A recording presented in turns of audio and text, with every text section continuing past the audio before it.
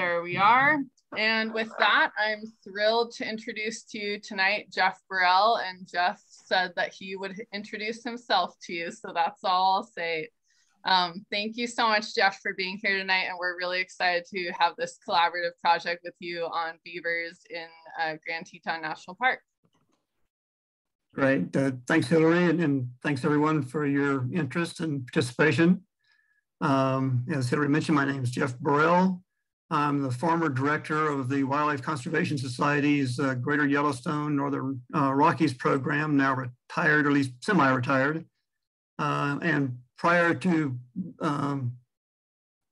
that part of my career, I started my career as a hydrogeologist, looking at the watersheds of the Southwest and particularly the Rocky Mountains. And it was in that work that I began to develop what's turned into a lifelong interest in appreciation of beavers as an ecological force and geological force, and that continues today.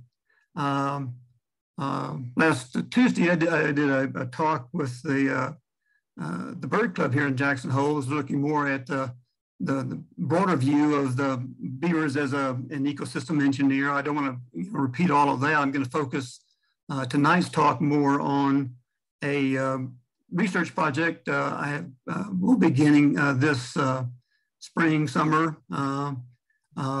using citizen scientists, if there are any interested in participating, and trying to answer some questions and get some more information to aid in the conservation, recovery, restoration of beavers in Grand Teton and in the broader area of the Bridger Teton National Forest.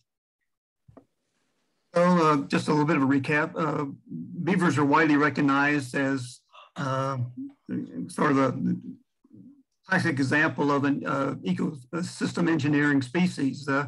They modify their habitat in ways that not only to their benefit, but to the benefit of a wide range of many species, and to the benefit of people. If we can be a little bit more tolerant and learn to work with them. I know they can be an issue if you're trying to live too closely with them, and but overall they're very, very beneficial for the Jackson Hole ecosystem, and have been for thousands of years. Certainly important to us now, and likely as we sort of look ahead into a uncertain future with climate change, probably going to be even more important to the ecosystem of this region as we move into the future. By their activities, what beavers do is by slowing the flow of water, by aiding in the interchange between surface water and groundwater. They create conditions that aid in the expansion of riparian and wetland habitats. And of course, riparian and wetland habitats are among some of the most important habitats in this region. Although in area, a very small part of this region, but it's estimated more than 80% of the wildlife species depend on those habitats during the course of the year. So as beavers are more successful in doing what they do and expanding and enhancing riparian and wetland habitats, they aid in the conservation of a wide range of fish and wildlife species.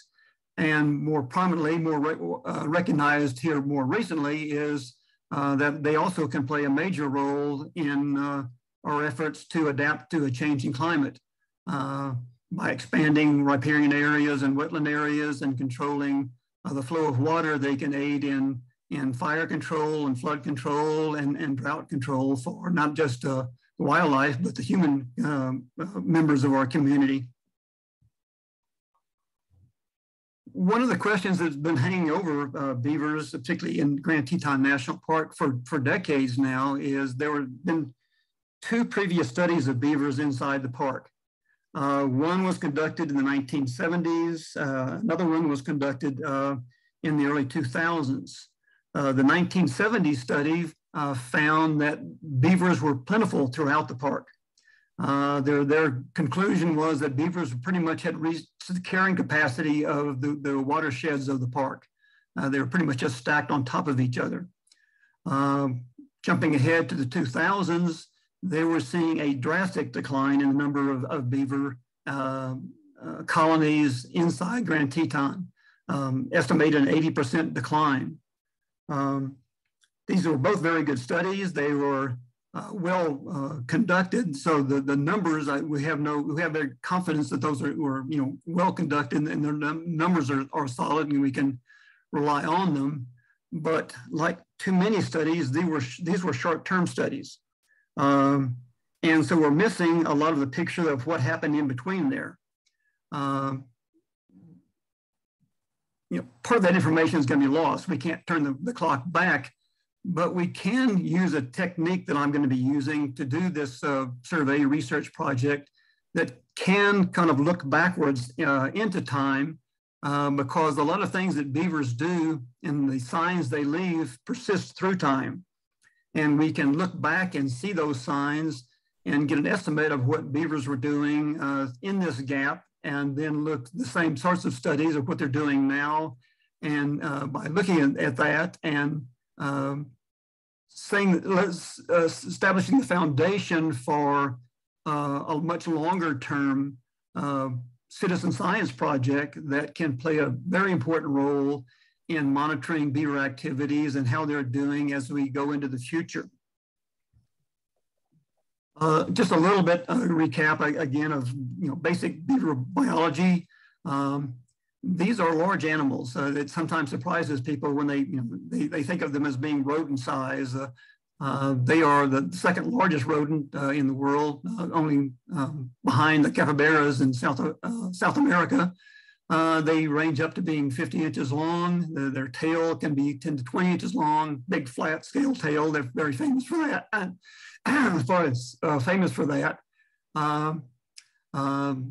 In weight, typically in this area, certainly over 50 pounds for an adult, and can reach close to 100 pounds.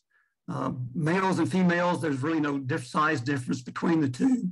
Their front feet are well adapted to manipulating small branches and big branches and muds and rocks and whatever they need to handle as they're going about their building activities. They swim very well. They've got webbed feet and much bigger feet on their hind feet, so they can move quite well.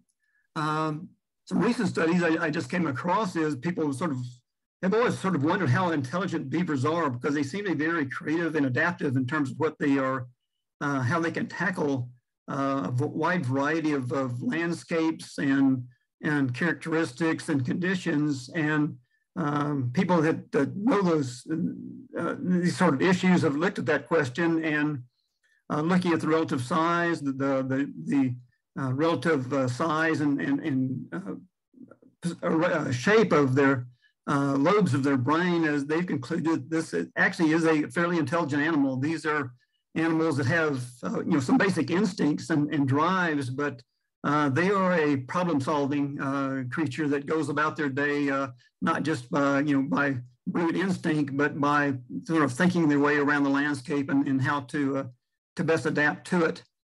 They have a relatively long lifespan, about 10 years. They are mainly nocturnal or crepuscular, so you don't often see them out in the daytime, but it's also not unusual to see them out in the daytime. They're a very social animal. Their social unit is their family unit.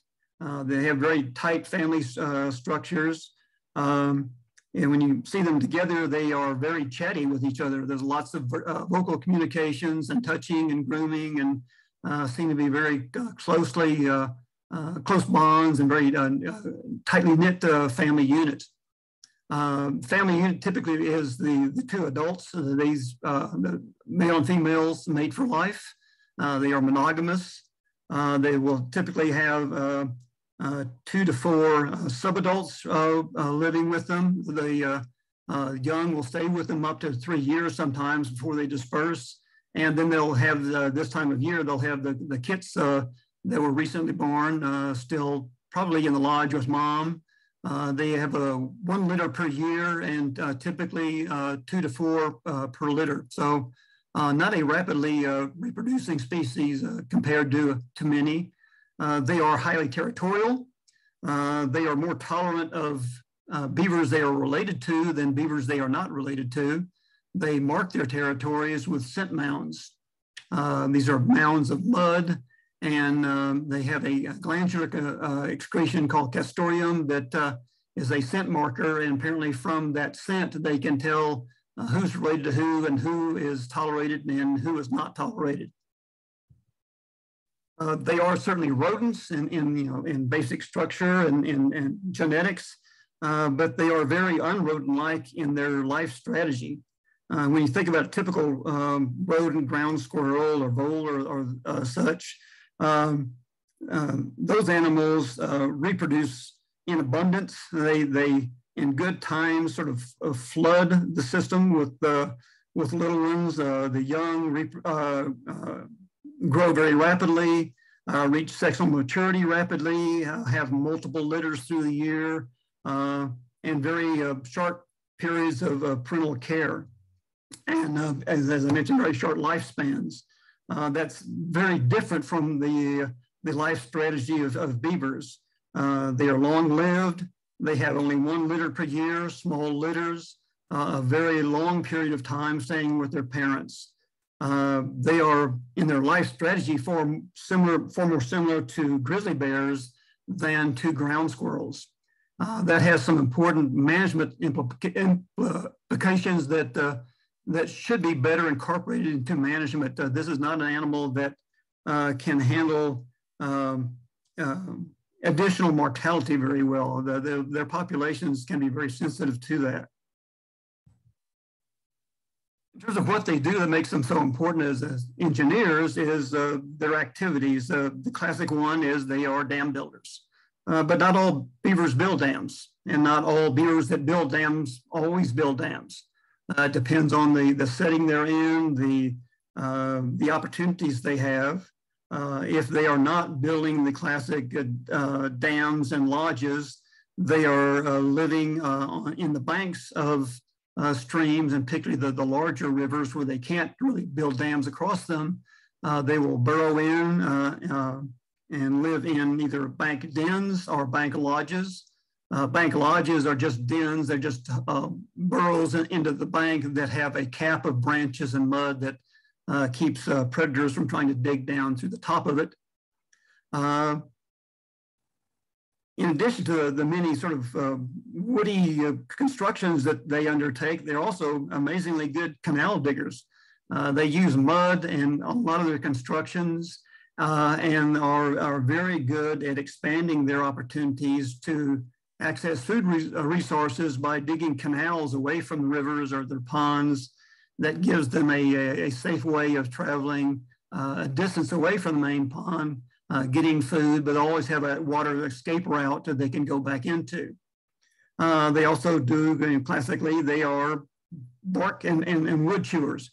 Their teeth grow constantly. They have sort of a orange color because they're reinforced with iron.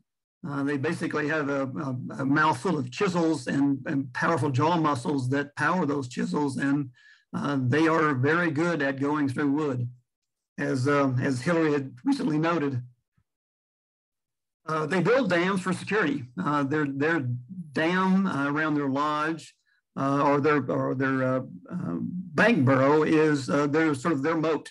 It keeps predators away from their lodges where they're living. It gives them a safe way to move around the landscape. They can have access to a far greater amount of food resources and still be safe from predators. They are very good at building dams, but they are sort of restricted in terms of the types of rivers and streams that they can successfully build dams on.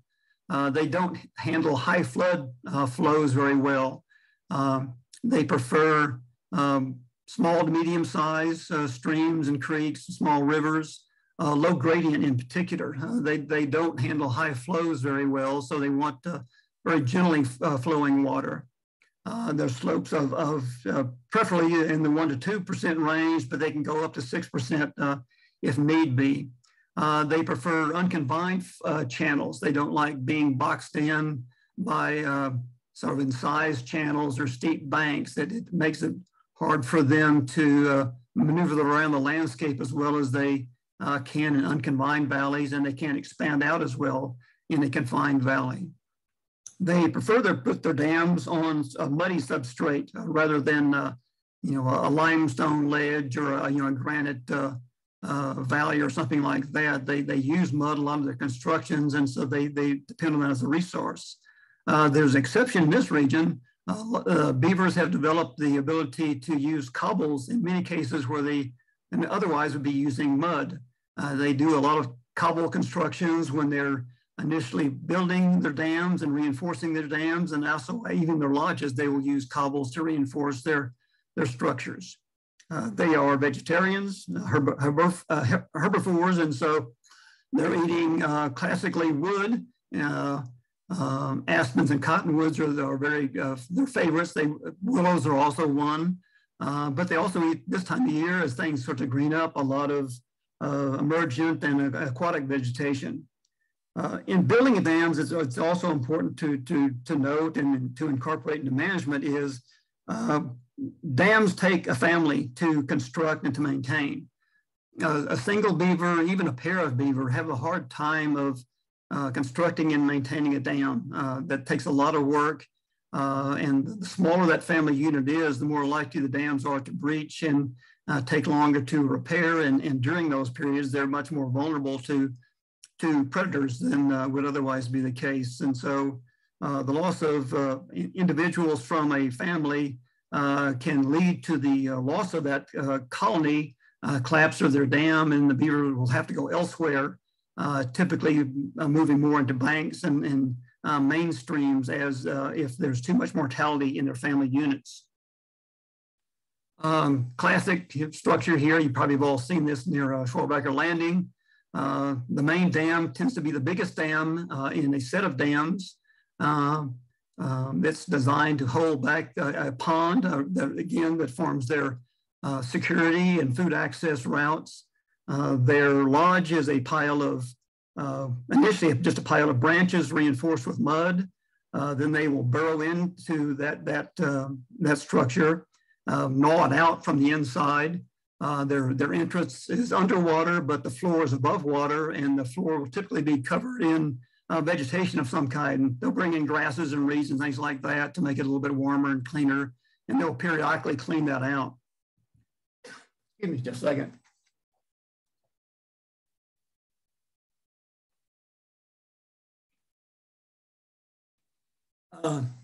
If they're not living in a classic lodge, they will simply burrow into the banks of streams or rivers. Again, a bank den is just the burrow. A bank lodge would be the burrow that's then capped with branches and mud to keep predators away from the interior. They dig lots of canals when they have the opportunity to do so. That gives them access to a much larger area to access food and escape routes in case there are predators around. This activity, the sort of engineering benefits of this activity for the wider ecosystem is it greatly expands the area that's saturated in water. These canals, by extending out from the pond, extend that water surface out. That leads to the formation of wetlands and a broader area, and also greater groundwater recharge as that water expands across a much wider area, which in turn supports higher year-round flows and some protection against floods. They are, as I mentioned, they are very adept at going through wood. Even big cottonwoods are no problem for them to go through, and can go through in quite a hurry when they are very active. The main reason they're taking down the taller aspens and cottonwoods, and that is because they're trying to get access to leaves and the smaller branches where they can get access to the layers of the branches and smaller twigs where they can get to the Cambrian layer and as a food resource for them. That also, of course, creates a lot of woody debris that they can use as they're incorporating that into their dams and lodges. But in a wider ecosystem standpoint, they're also producing a major change in the vegetation structure of the region. They're opening up the canopy of the region, creating a lot of disturbances in terms of vegetation types and openings.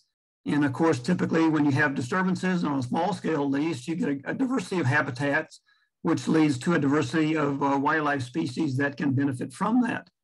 It's a great example here.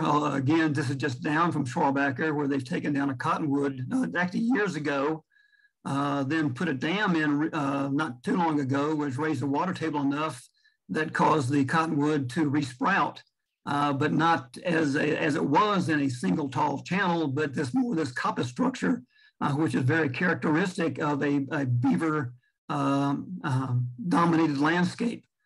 These are far more common. They were far more common historically than we tend to see now, or we tend to see cottonwood galleries where they're all tall, single stem trees. That was not historically the case when Jackson Hole in the west was far more dominated by beavers. There was far more this sort of coppice structure, which creates a wide variety of habitat types and food resources for riparian bird species, neotropicals, as well as a whole range of browsers from moose to elk and deer. So now into sort of the work that I'm going to be doing in the research approach. A colleague of mine referred to this, describing it to him as beaver archaeology. Basically, in the same thing of human archaeology, you're looking for artifacts that are left behind to interpret what people were doing in the past, or even today. But in terms of beavers, you're looking for artifacts that they leave behind as a source of information of what they were doing in the past and also what they're doing now. Many species will be leaving current signs in terms of tracks and scats and things like that, but those are very short-lived on the landscape. Many of these indicators that beavers leave behind persist for considerable periods of times, decades or more.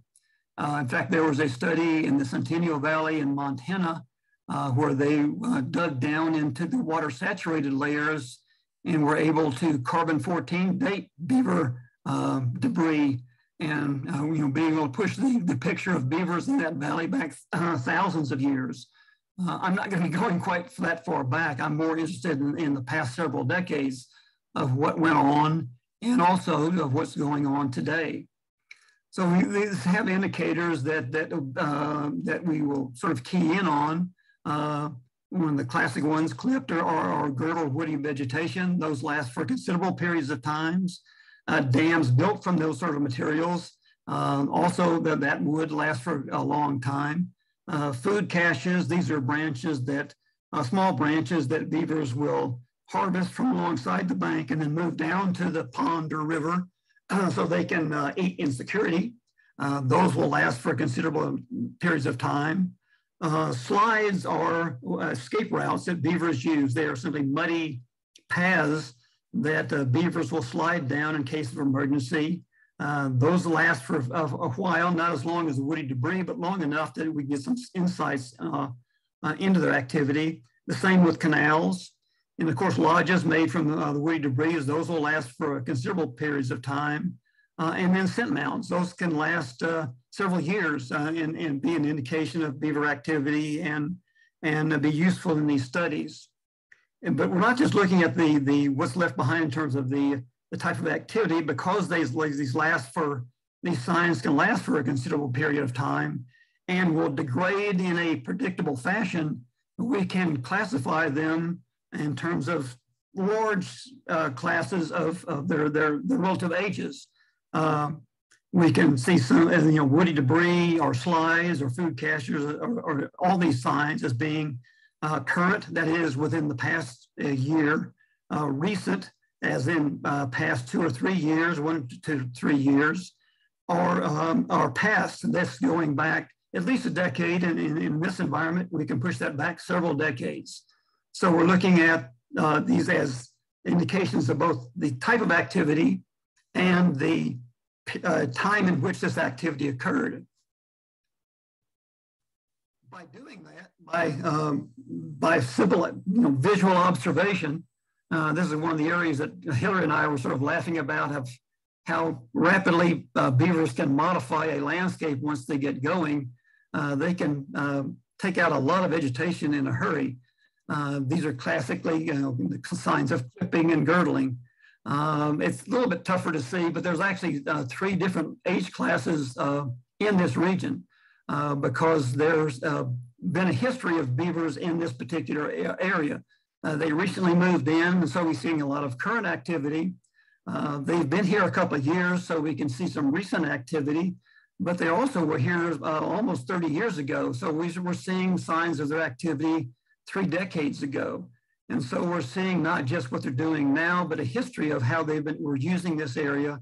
That's very important in terms of trying to sort of fill in those gaps of understanding what led to that collapse of populations, and just more broadly, how they are changing their habitat use, their activities over time.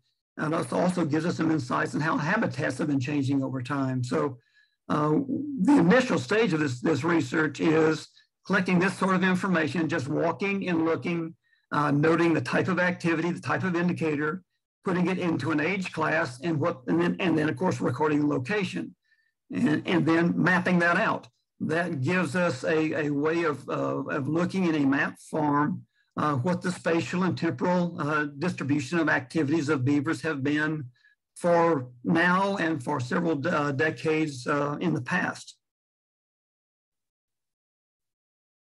So how do we use that? Now we've got this map, we've got that information. What are we doing, and what's the significance that we can sort of draw from that? There are a number of ways of looking at this sort of information. One is just looking at the relative amounts. If we are seeing in a landscape lots and lots of current activity, but very little sign, at least in the recent past, the past several decades, that could be interpreted as we're seeing a population expanding into an area, either reintroductions or just natural recolonizations, but a population that is now expanding in an area. They're using areas in far greater intensity and far greater spatial area than they had been in the past, for whatever reason that might be. And then we'll kind of get into other interpretation in the as I go along. The thing that we might see is that we're seeing far more signs of past activity than we're seeing now. That is sort of where we are now in Grand Teton. You walk up these watersheds and waterways and looks at them, doing these sorts of surveys. We see lots of indications that there was a lot of activity several decades ago, far more than we're seeing now. That in and of itself, even if we didn't have those other studies, would suggest that we're looking at a population that for some reason is shrinking, or at some time in the past between those periods has shrunk. And so, very simple visual observations, recording that, mapping that, and then beginning to try to interpret what that information is telling us. We can get some insights into population trends and habitat use and habitat availability that we didn't otherwise have. Another indication we might see is that either currently or historically, where beaver is using only the best sites. That's an indication of a population that's well below their carrying capacity. If there's no population pressure, they are very picky about where they are going to set up their lodges and dens. They only go to the best areas. They will avoid the marginal areas because that takes more work to do it. And so if there's no reason in terms of population pressure for them to do that, they will avoid those areas. On the other side, if we're seeing both preferred and marginal habitats being used, then we're seeing a population that is far closer to carrying capacity than the case that I was just mentioning. And so just by looking at those sort of patterns, we can get a sense of where the population is in terms of the landscape's ability to support them. It should be noted that beavers, by doing their activities, by doing their ecosystem engineering, not only are benefiting other species, they also are benefiting themselves. Beavers create their own habitat if they've given enough time and opportunities to do so. If they're working in marginal areas, for example, higher gradient streams, over time, they will reduce the gradients of those streams by causing sediment to be deposited, by causing the channels to follow more meandering paths. They effectively reduce the gradient of the stream, making it a better habitat for them to be in. Same thing with food supplies. They may go into an area with limited vegetation that they need for food and construction. But over time, as they slow the flow of water up, expand the wetted zone, cause more groundwater recharge, higher base flows, they'll expand those habitats that not only benefits other animals, that benefits the beavers themselves. And so they can go into an area that's marginal and over time can create preferred habitats. And that's what we would like to see them doing, because that means they're over a much broader area of the landscape, doing more ecosystem engineering, benefiting more wildlife and fish, but also producing all those benefits that human communities can benefit from in terms of fire control and flood control and drought resilience. Another way of looking at this sort of information that comes out of these very simple surveys is to compare it to what could be the case. The Utah State University team of researchers based there have developed a model. This is a geographic information system model, which they refer to as their Beaver Restoration Assessment Tool, which goes by the unfortunate term of BRAT. It's the BRAT model that people will talk about in terms of beaver modeling. It's a very well-tested model. It's a very sound model. Now, one of the outputs of this model is based on the what the model sees as being the habitat quality. The model will estimate the number of beaver dams that habitat of that quality could support. For example, it says the habitat of this quality could support 15 or 20 dams per mile.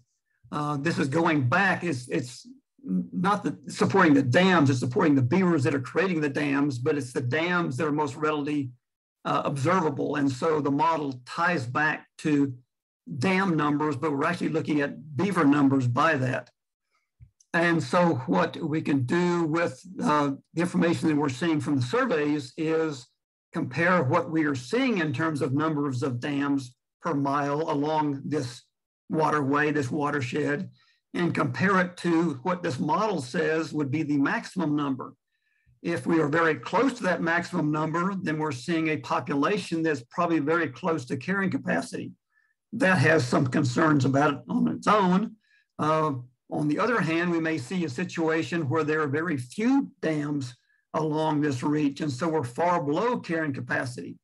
That also raises some questions in terms of what's going on in terms of beaver conservation and beaver management.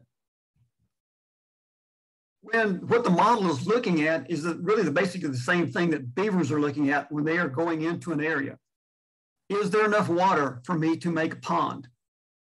Are there enough types and types of sizes and species that I need for food and woody resources to make a dam? Is there enough year-round flow to warrant putting a dam in? They don't want to be in an area where they put a dam in, say in the spring, and by late summer or fall, it's a dry creek. That makes them very vulnerable. So they're looking for areas where there's indications to them, and for the model, what it's looking at is, are there year-round flows? Is the base flow sufficient to support a beaver pond colony throughout the year? On the other side, is the water volume below what would likely blow out lodges and cause the failure of the colony? So sort of looking at that sort of Goldilocks zone between enough water, but not too much water, enough of a flow, but not too much of a flow. The model is keying in on that. The beavers are keying in on that. And so we have this merger of the model looking at the world the same way that we estimate beavers or anticipate that beavers will look at the world. And so that gives us confidence that this is not just a model that's spitting out numbers, but it's a model that's spitting out numbers that have some relationship to reality. And again, to reiterate what I mentioned before is that over time, beavers improve their habitat. They can go into an area that has, say, marginal base flows, but over time, by putting a dam in there, by aiding in the slowing of that water moving through the area, by seeing, because of that, more water going from the surface into the groundwater table, recharging the groundwater table, that groundwater table is going to support a higher base flow during the late summer and fall when precipitation mounts or snow melts begin to decline. So just by beavers being there in a marginal area, they can begin to make that marginal area more a better area for them to be in. Same thing with higher flows. They may go into an area that has a high gradient stream, which initially may be very damaging to their dams, but over time they'll put in enough dams, particularly dams above their main dam. Those secondary dams above their main dam help protect the main dam. It absorbs a lot of that energy of the higher flows, diverts a lot of that energy into wetlands that surround the channel that takes pressure off their main dam. And so over time, if they're given the opportunity to do so, beavers again can take a marginal habitat and create a preferred habitat just through their own activities. So we have the observations that we have recorded in doing these very simple foot surveys along the channels. We note the type of activity, the age class, and map that in terms of location. We've got the spatial distribution of the activities. And now we've got another way of looking at that information now in the light, not of what happened in the past and comparing, say, current and recent, but now we can look at current or even past activities in relationship to what the model is saying could be the case based on this level of habitat quality. Again, that gives us another way of estimating how healthy this population is. Is it a population that is far below capacity? Is it a population near capacity? What we see a lot in the Rocky Mountains region, and that includes Grand Teton National Park, is there's a lot more good habitat than there is occupied habitat. And there's a number of reasons that might occur. Overtrapping certainly could be a case outside of the park. That's certainly not the case inside Grand Teton National Park. They are subject to disease outbreaks the same way we are. They're very sensitive. The main one is tularemia, which can take out large populations fairly quickly. But there's another aspect of beaver habitat, particularly in sort of the mountainous regions that we tend to see, is there's a disconnect between where beavers are now, say in the main stems region or around those main stem region and what is high quality habitat higher in elevation. Both we can observe that there is high quality habitat in those areas. This is like the headwaters of watersheds. And the map and the model will show us the same sort of thing. That tends to be an issue of connectivity. That there are habitats that the beavers either can't get to or really don't want to get to because the intervening habitat is sort of below the standards that they would prefer it to be. There's a couple of ways to get around that. One of them is relocations. There's a long term effort in this region run by the Wyoming Wetland Society, now going on more than 20 years, where humanely and with very beaver knowledgeable and beaver friendly people doing it, they are relocating beavers out of conflict areas in private lands and relocating them into a high quality habitat on the Forest Service lands. Getting over that connectivity problem, getting beavers up to where there is good habitat. What we're seeing now in many parts of the park are that as that effort has succeeded, we're seeing those populations thrive, and now beavers moving down the watershed from the Forest Service back into the park, improving habitat along the way, improving it in terms of beaver standards along the way. The Ditch Creek there by the Teton Science School is a great example of that. We're seeing beavers come back into that area where they've been missing for 30 years because they've been doing quite well in habitats on Forest Service lands above there and can now spread down into Ditch Creek and improving it along the way. One of the field trips we'll be organizing here this spring will be sort of looking at that story of successful recolonization of an area where they once were 30 years ago or more, and now they're coming back into it and expanding down the watershed as they have a longer-term presence in that watershed. Another way of getting around this connectivity issue is an approach that a number of us began to develop all the way back in the 1970s. That's like ancient history for some of you, but it's a number of us were working in the southwestern U.S. In the 1970s, looking at the need for large-scale restoration efforts to be underway, seeing that there was no way there was enough money to do this with heavy machinery, and wanting to very much avoid heavy machinery restoration because it's so damaging to the ecosystem. And so what we hit on is, well, we can't ask beavers to come into these areas because they're completely trashed. But we're not depending on those areas for our livelihood or security. You know, we can go in there and mimic beaver activity, build quasi-beaver dams, and begin to restart the recovery of the ecosystem the same way beavers would if they could survive in that landscape. And what we hit on was that we can do this. We see a very rapid recovery of the ecosystem and gets it up to the level of then beavers could come in and then take it from there. And so in areas where there are disconnects between where beavers are and upland areas where there is good habitat, you can also do that sort of restoration to improve that connectivity between those, that population and habitat. Both of them, both that sort of restoration and relocation have proven to be very successful. They can be used on their own, but they are most effective when they are coupled together. That gives opportunities to get beavers where we want them, where they can survive now, but then we also laying the foundation for them to expand down from that more rapidly than they could on their own. So we're doing this activity and we're seeing this information come out of it. What's the value of doing this, sort of step down through that? Well, initially what we can see are the spatial and temporal trends in beaver habitat use in this region. From that, we can get insights into population trends, increasing, decreasing, at capacity, below capacity, below capacity. We can see trends in habitats.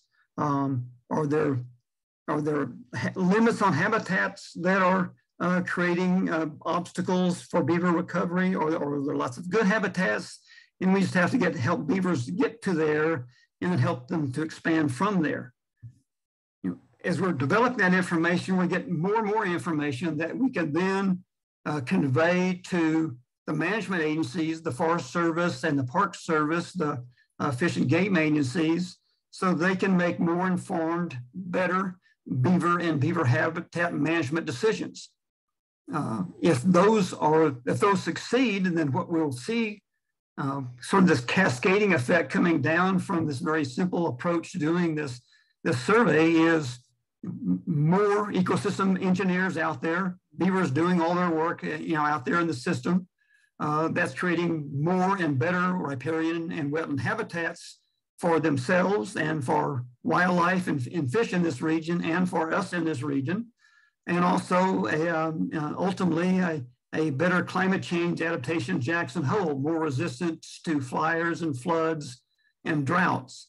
And so, this type of survey seems very simple. It seems very low tech, and is this even worth doing? But I've done this in many cases in the past. Many others have used this approach. It's a well-tested approach of collecting information on beavers. It provides a lot of useful information that provides this sort of cascade down from, yeah, we're mapping this, so what, down to we're making much better decisions for beaver and beaver habitat management. And then we see that cascades down to better habitats for wildlife, better habitats for us, and a better ecosystem as we're moving more and more into this uncertain climate change future. First of all, just thank you for your time and interest in doing this. I thought this was sort of an interesting picture to sort of highlight some of the things I've been talking about. If you can see my cursor, of course, that is a beaver dam. That is a food cache. That is a beaver slide. So they've been harvesting willows from up here, sliding them down into their pond, storing them so they can eat them in security. There's a bank den under this little bit of a bluff. And so, even by looking at a photo, you can do, a pretty quick assessment of, what's going on in beaver world just by looking at some very simple indications of what they're doing and how long ago that's been. If you look further down this channel, this photo is probably 7 years old now.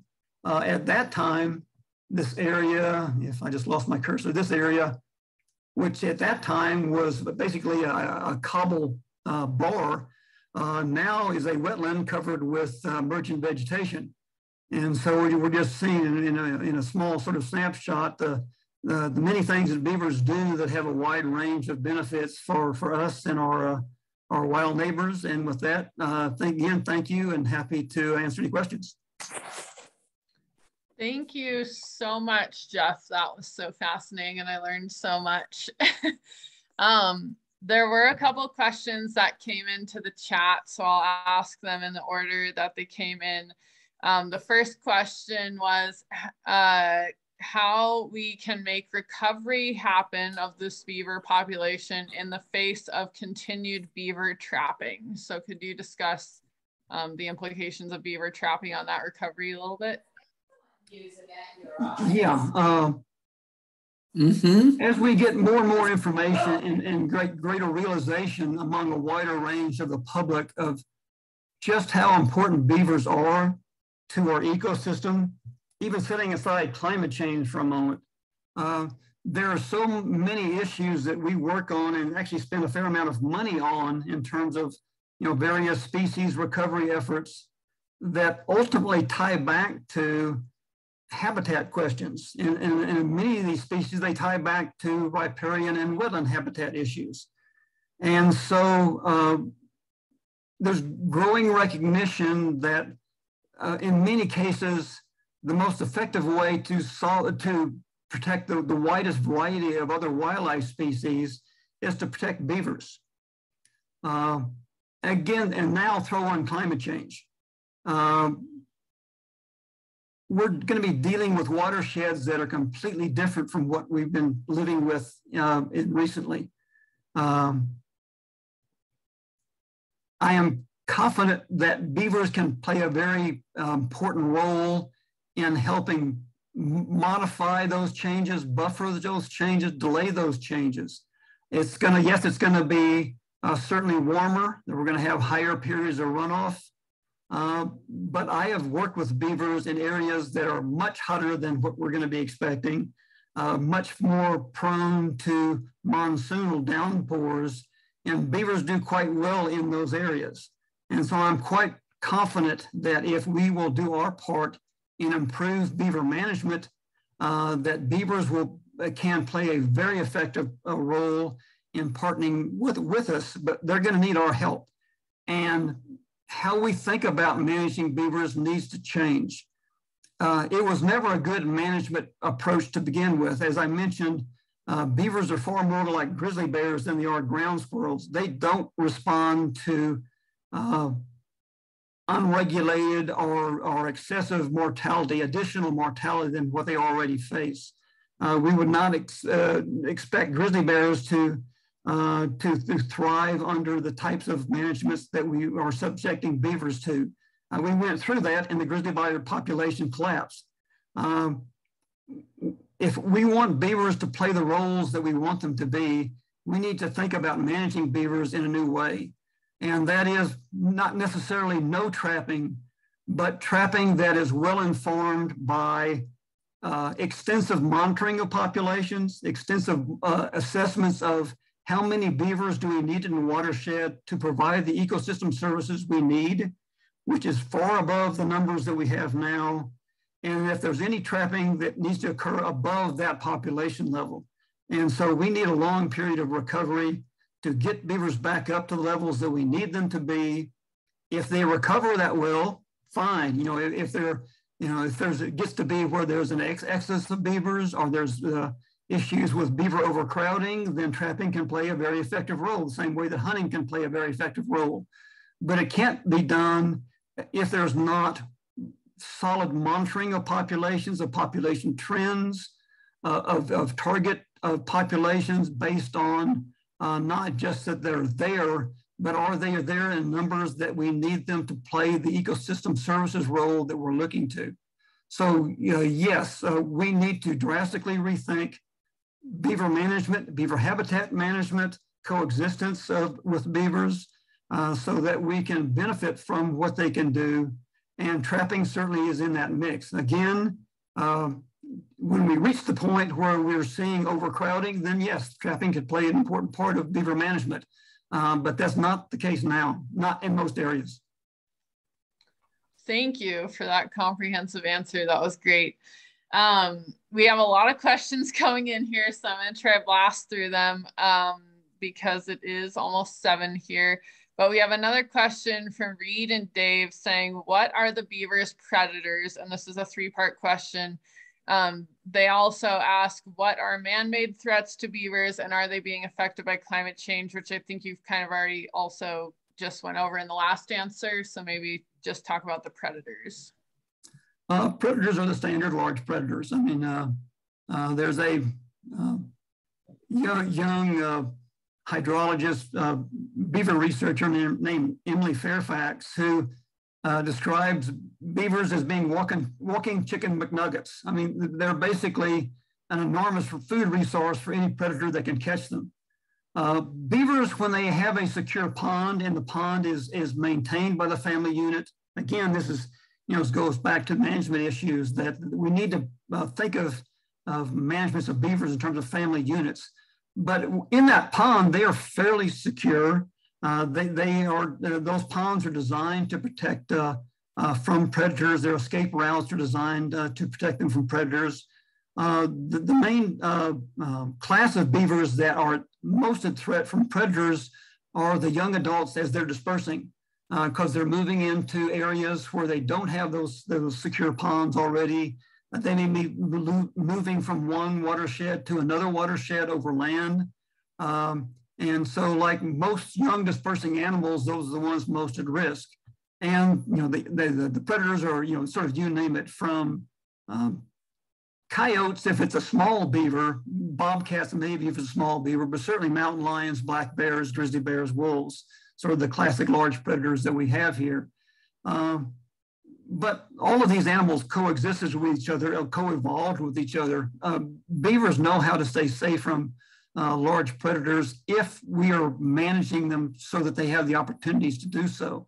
It's far more what we do that makes them vulnerable than what would naturally be the case in terms of their vulnerability. In terms of man-made threats,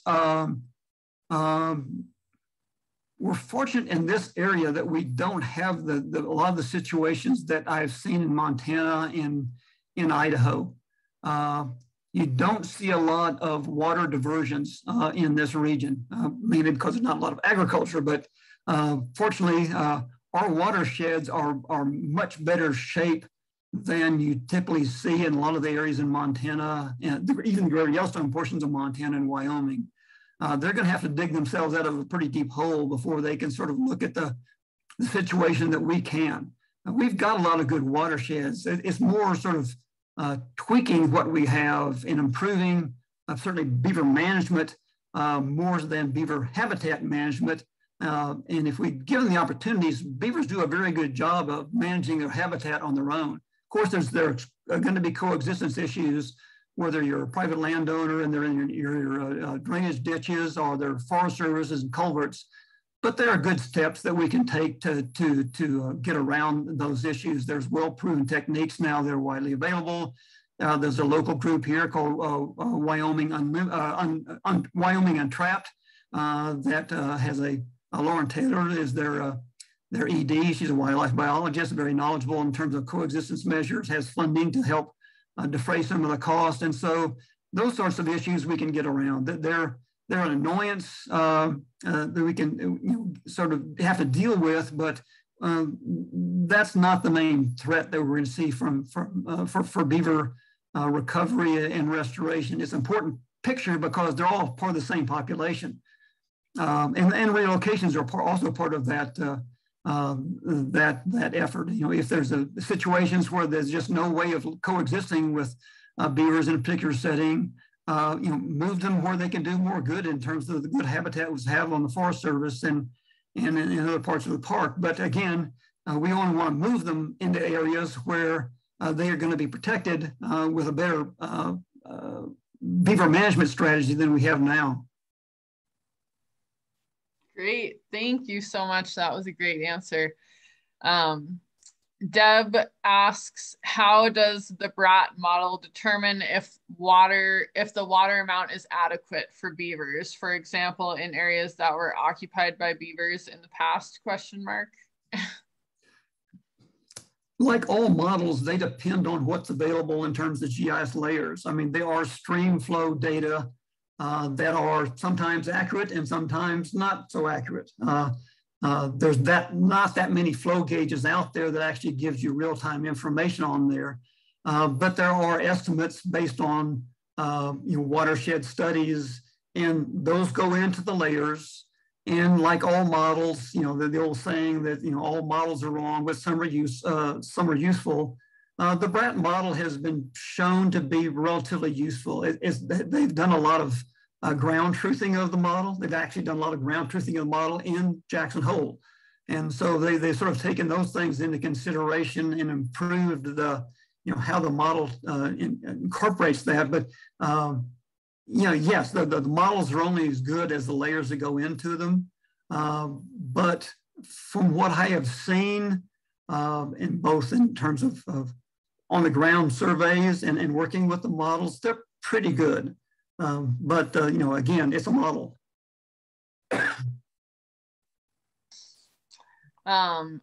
Okay. Well, we have Lisa Robertson from Wyoming Untrapped, actually, who has more of a statement. I'll just read it to the group. Thanks, Jeff, for the inspiration and awareness. I see that Jeff Hogan is in the audience. He has been working with beavers in the valley for 34 years, producing the film American Beavers. He also filmed the entire life of a pond from its creation to its collapse and building back up again. He would be able to contribute quite a bit to the history of beavers in the valley. So just so you know, that person is a resource. And then Jody had a question that I actually also was thinking about during your presentation, just because I'm very naive about beavers and their impacts on landscapes. And she talks about, while visiting Malheur, many birders were complaining about the beavers felling the last remaining trees that created nesting habitat. I'm wondering if in a drought-ridden desert area, if beavers are really not that great for the environment. She says also that she always assumed they were really good for the environment, just to clarify that. But I was wondering that too, like, is there a point where beavers will no longer take trees, or will they just continue to take trees until there are no more trees kind of left in a landscape? Or I'm really naive about this, so I was curious too. I guess touching on that last question before I get into the other ones is, yeah, I mean, when they're initially establishing a colony and creating the dams and lodges and that, they are far more resource intensive in terms of their use. You'll see a very rapid cutting, as they sort of move in and get established. Once the lodge is up, it gets reinforced each spring, and sometimes during the fall, and the same thing with the dams, but much less so. It's an unfortunate situation we get in is if we had the expansive habitats that once were here and the connections between habitats that were once here, as beavers would overuse an area, they would simply move to the next area. And so there was always that sort of dynamic process in play. And so they would not just sit there and eat everything to the ground. Where we are now is, again, we're better off here than we are in other parts of Greater Yellowstone, but still here,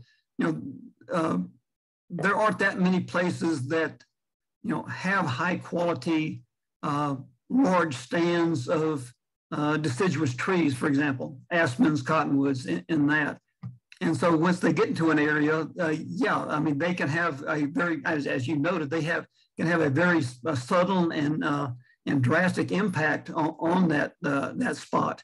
If we had extensive habitats like that throughout the area, that would just be a blip on the radar. That wouldn't matter in terms of bird populations. But with their habitat needs being limited in terms of what's available, and beaver habitat needs being limited, sometimes they're going to be at cross purposes.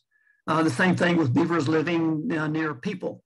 In those situations, it would not be unreasonable to protect some of those trees, putting beaver cages around them, beaver defenses around some of them, so they don't just take everything. They have a very set agenda. If they have free hand, they're going to do quite a job very quickly. Whether they need to or not, it's just the nature of beavers. If there's something standing there and I can chew it down, I'm going to chew it down.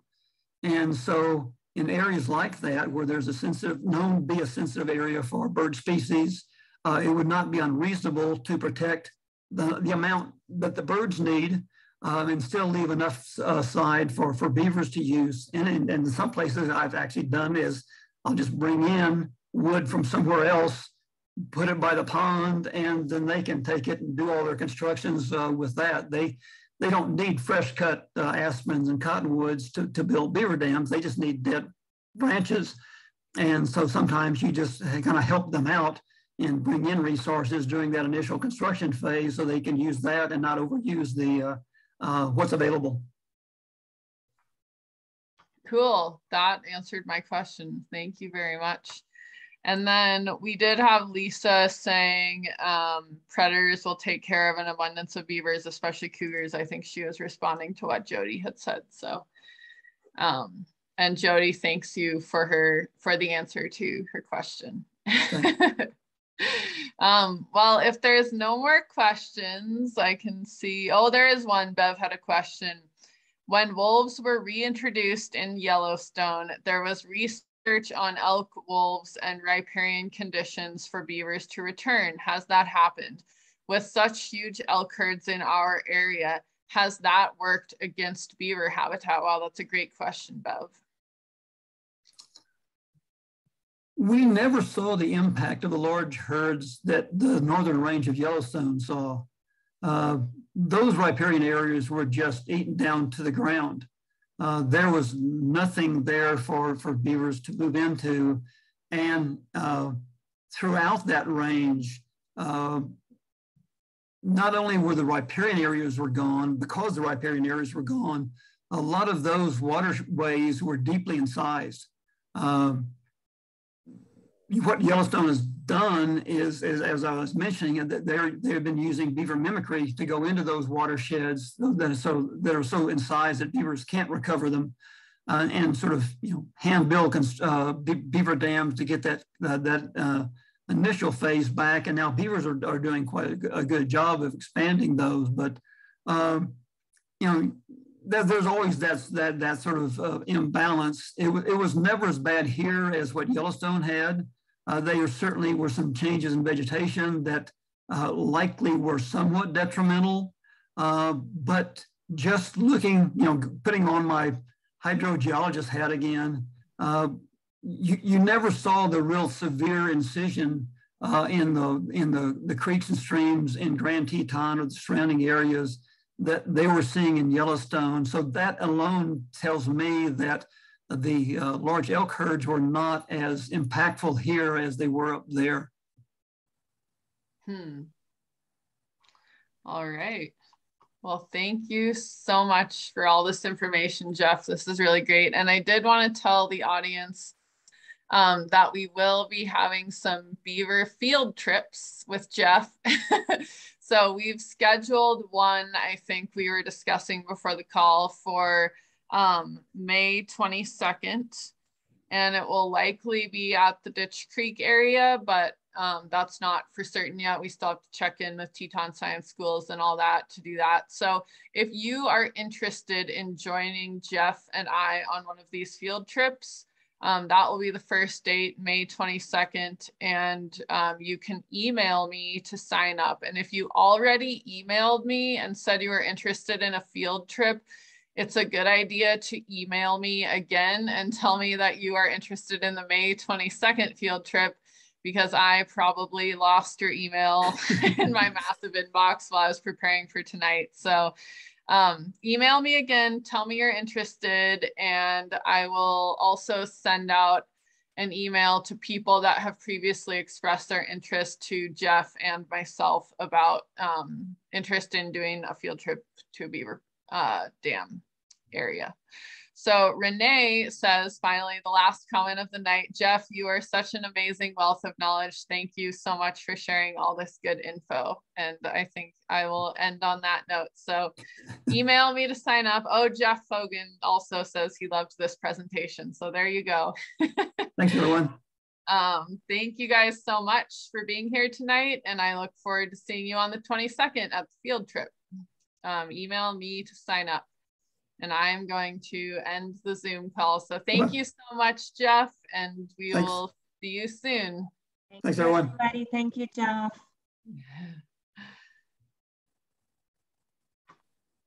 All right, I'm ending the call.